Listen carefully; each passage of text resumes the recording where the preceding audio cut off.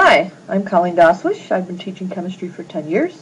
Hi, I'm Bill Kane. I've also been teaching chemistry for about 10 years. We are going to go through why we are flipping our classrooms this fall, the 2012-2013 school year, for regular chemistry.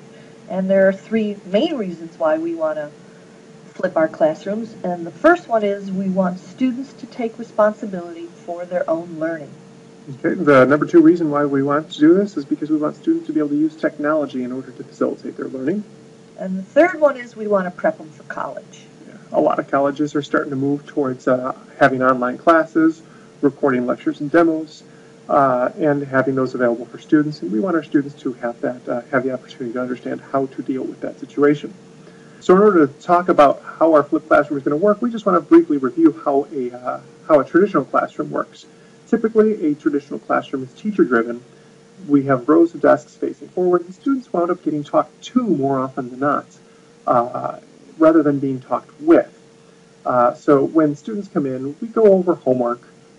We have students take notes over new material, and we usually have a short question period, typically, which means that there's not a lot of time left in class, and students wind up getting sent home to do their own work at home, where they don't really have resources. They can't ask the teacher questions because we're not there.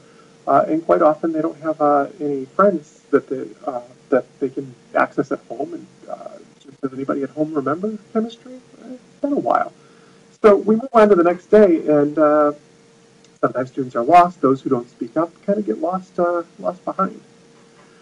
All right, in the flipped classroom, it's going to be very student-centered. The flipped is literally flipping the classroom. Lectures at home, work during the class. So the homework will be done in class by the students with the teacher there to assist them with any catches they get or any problems they have.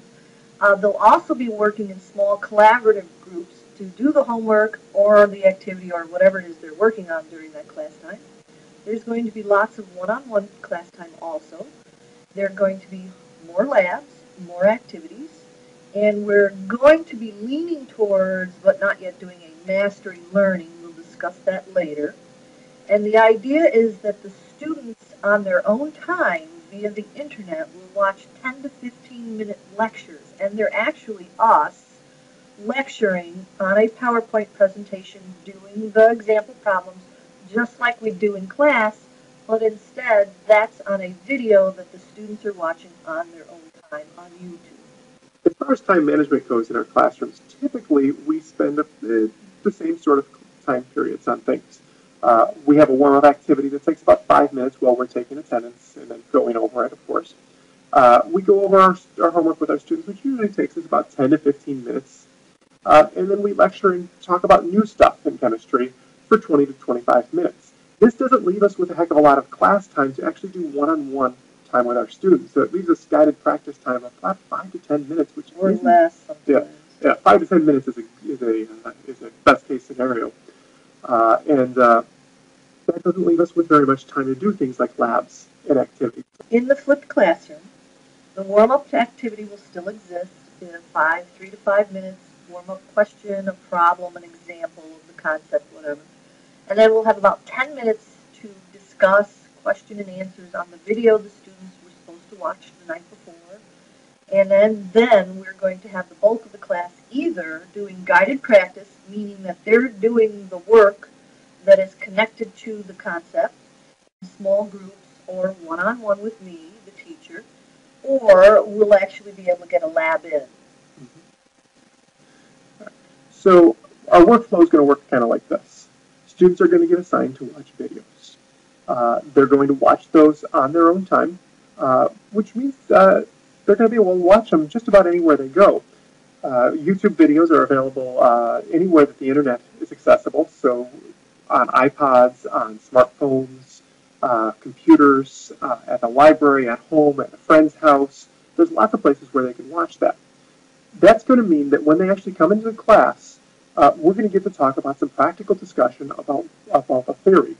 And then we're going to have more time to do that. Not going to feel as rushed, which means that we're going to be able to delve into some deeper problems. So these first three parts of the workflow are going to work rather well. We're going to, as teachers, of course, as we always do, we're going to quiz and assess our students before moving on to the next part of the topic, which will lead us right back into the new concept, which will be another video assignment to watch. Now you can kind of see that this workflow has a cycle that keeps going. It's going to be a little bit cyclical. At some point, we're going to reach the end of a unit, and there's going to be a test. And that's basically the fifth part of the workflow. After the test, we'll start a new topic, which means that we'll start writing on a new video assignment. Some of the benefits to flipping the classroom. There's more one-on-one class time. More time in class for homework problems, either in one-on-one situation or in a little small collaborative group. There'll be more labs, more activities, more demonstrations. There'll be time for deeper problems and projects. And when the students are watching the notes or the video of the teacher's PowerPoint presentation, they'll be able to pause or rewind the teacher. They'll be able to learn on their own time. They'll be able to review before the test, because the videos will still be available 4 months later on YouTube when they're studying for the semester final. And we're hoping that the students can gain a deeper understanding of the subject when they're not so rushed in a 50-minute period to write something down, because if they miss it, they've missed it. With the videos, they can go back and rewind and rewrite it, or just look it over again, especially because there's a lot of math in chemistry. So they have the option of being able to go back over it to understand the concept better. And I know I just circled this part here. The part that I'm really excited about is students are going to be able to pace their own learning here. They can pause and rewind their own teacher and learn on their own time. So if that means that if they need to watch the lecture once, they'll watch it once. If they need to watch the lecture 2 or 3 times, that's what they need to do. And using that pause and the rewind button is going to be great, because as a teacher, I always find that spending time waiting for students to write things down seems somewhat wasteful when some of the students already have everything written down that they need, while others haven't.